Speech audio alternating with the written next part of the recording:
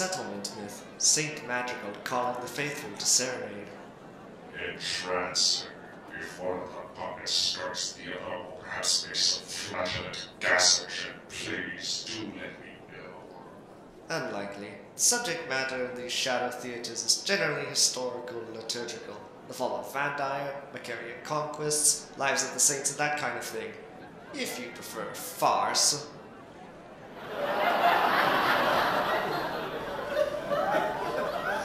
For all my aeons, I cannot understand how you draw anything meaningful from this drivel. You know the Empire will have to destroy these humans eventually, correct? To study a culture gives one an indication of where it came from, sometimes where it's going. What we learn can be extrapolated to other species. Besides, we will need some as thralls. You notice, for example, that this musician's battle melody weaves in the song of Serenade. I did not, and care not to. In fact, why do we not agree that this portion of the inquiry will be your purview? It's getting dark. Time to move. A performer, the one with the tatty crown. King Mischief, yes.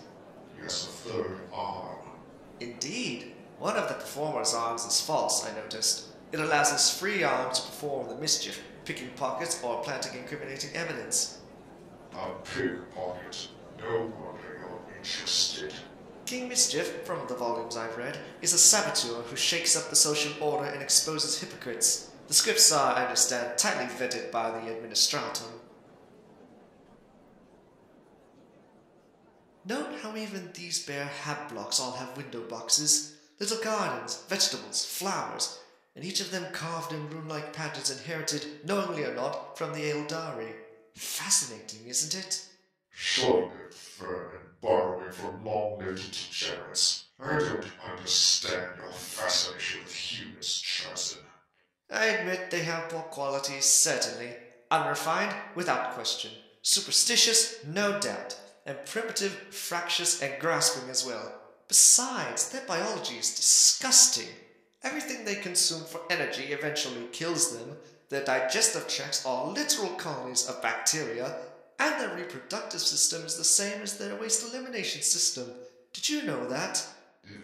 It's true. I've done the dissections. Yet despite all those differences, they've done a great deal in the galaxy. Their empire may, in time, eclipse the extent that ours was at its height. Perhaps it does already. They have not the coordination to tell. They are born weak, mature slowly, have short lifespans, and in a galaxy packed with creatures that come into the world fully grown and armed with fangs and armored with bone, they still have managed to become the dominant force through technology and will. They remind me a bit of us, or rather how we used to be, ambitious but short-lived. Yeah. We had greater technology, and their lives are much longer than ours were. Not by much. Not really. Particularly given that they cannot use stasis scripts during star voyages as we did.